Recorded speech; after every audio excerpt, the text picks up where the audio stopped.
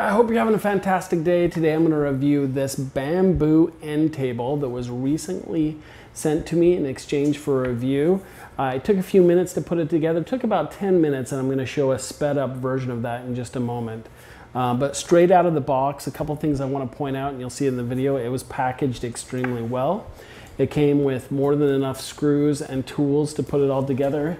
In fact, you can see the tools came in little bags like that. A little Allen wrench was all you needed to put the entire thing together. It has little rubber pads that came on the bottom, so you can slide it around, keep it safe. But mostly what I wanted to point out is just the size and just how darn sturdy this thing is. Not only is it sturdy, but it's pretty. It's a really good looking little end table, and I'm kind of really excited to set it next to my bed. I could always use end tables to, you know, set my books and other things on. I was curious as to what this was at the very beginning. It has a little footing part here at the bottom is actually this sit books on, which allows you to display them. The top is a tempered high quality glass that comes off like that, sits right in it. I'm actually going to grab the camera for a moment to show you what size it is too. It is about 22 inches tall. Definitely check out the specs to see if it fits the size you need. And now I will show you a demonstration of how to put it all together. It takes just a couple minutes. Okay, this is the unboxing sped up. You can see it's nicely packaged. It has really good instructions to show you exactly what to do. This took about 10 minutes, all the way from unboxing to complete installation.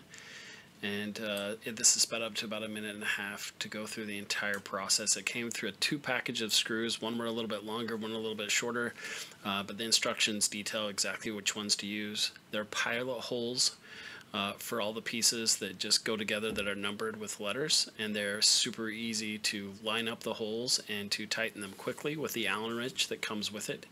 Here I'm putting together the magazine rack. This is the top of the table.